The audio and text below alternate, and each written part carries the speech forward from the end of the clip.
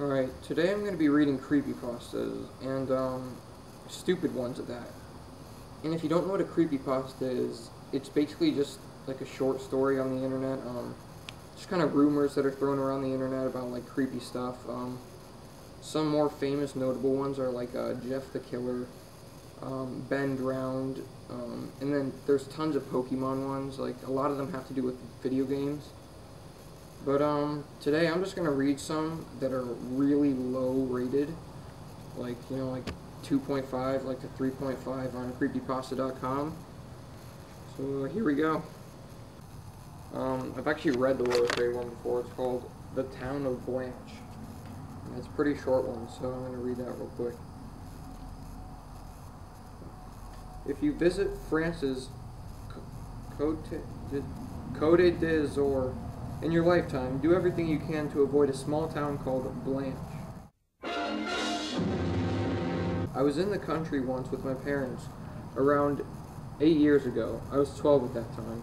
We were on a family vacation, and we found ourselves looking for a place to get some rest and enjoy some of that local color.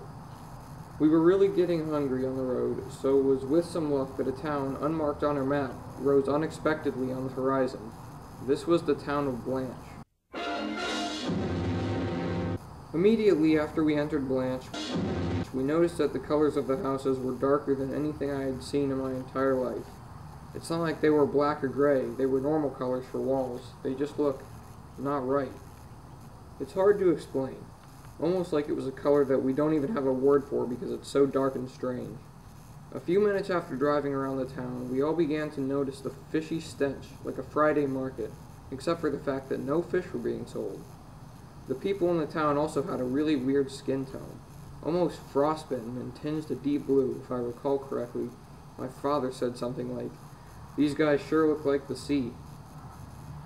We had originally planned to stay in the town for a while, but my mother and my sister were so disturbed by the creepy atmosphere and the town's denizens that they insisted that we keep driving and find a different town to stay the night. Okay, sorry about that. My sister interrupted me.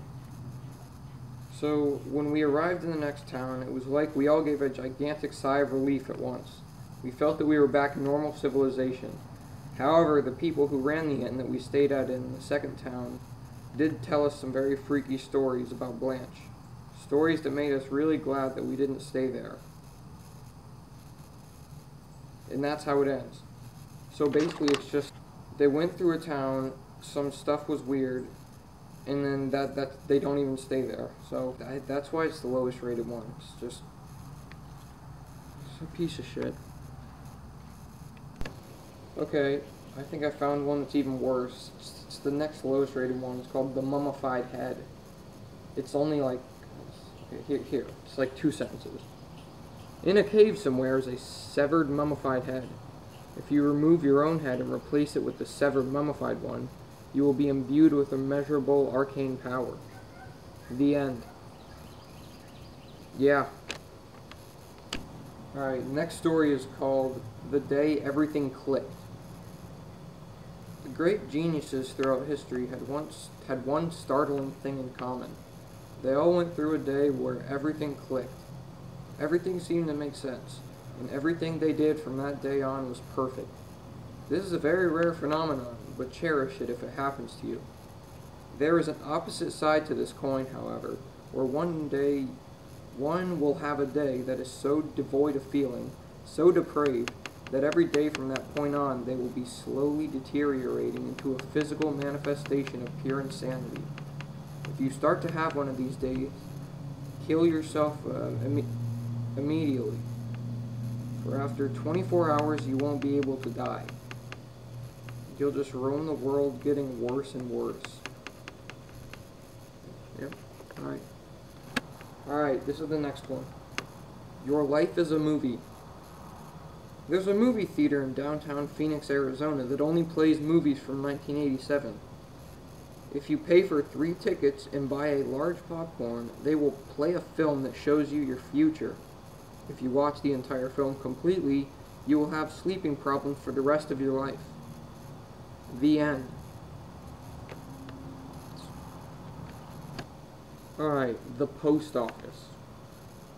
In the panhandle of Oklahoma, along the interstate, there is a lone brick building marked Post Office Number 56, and is marked with tape at the door as closed. The building has no doors and looks like a small box of bricks from a distance. The door is always locked and will never budge, no matter how hard you try. Every July 7th, if you are positioned to the west of the building with the door opposite of where you stand, your nose will begin to bleed. If you drink some of the blood, one of your teeth will fall out. Take the took.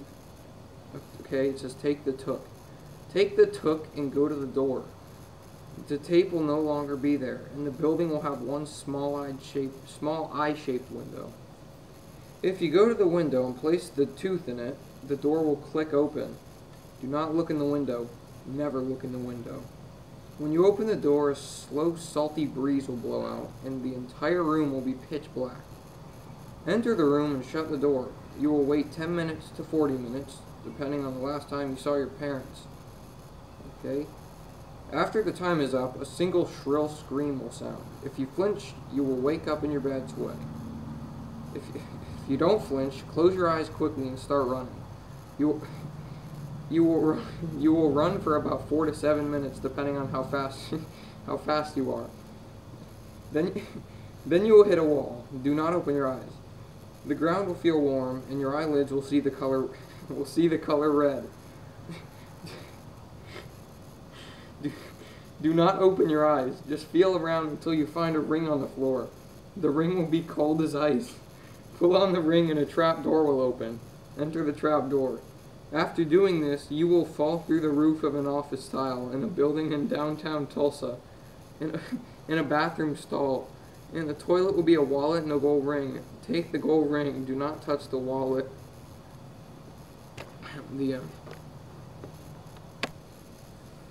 Alright, this next one is, I'm not even going to try to pronounce the name, I'll just put it up on the screen.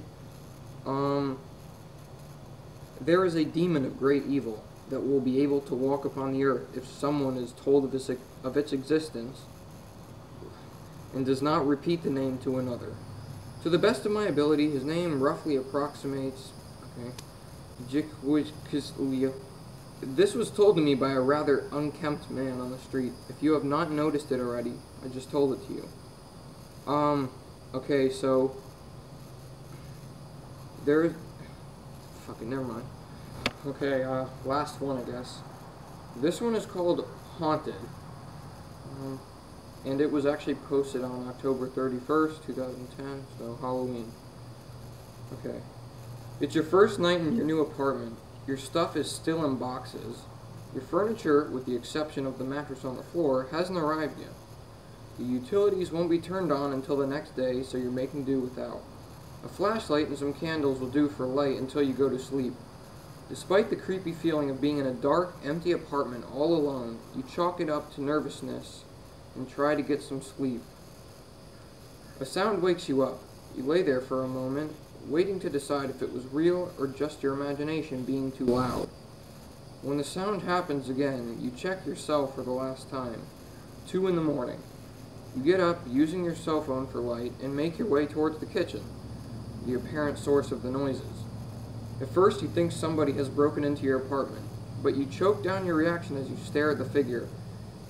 It's a middle-aged man, wearing what amounted to striped pajamas, and standing in front of the microwave with his back to you. Although seemingly solid, you can also see through his body. You're paralyzed, mostly out of fear, but partly out of curiosity. Yeah. Hey, you finally managed to say. The man looks in your direction, turning slowly. Your eyes open wide as you realize the man has no lower jaw, letting his tongue hang free. Your vision loses focus and the apparition disappears. A sound wakes you up. Oh, shit. It's your phone vibrating against the floor. It's morning, or at least light is coming in through the window. You're back on your mattress, and the missed call is from your mother. You're confused about the night before, and still shaking from the experience of what you saw. Was it a dream, or did you really see a ghost? Yep. Well, I guess that's enough stupid creepypastas for today. See ya.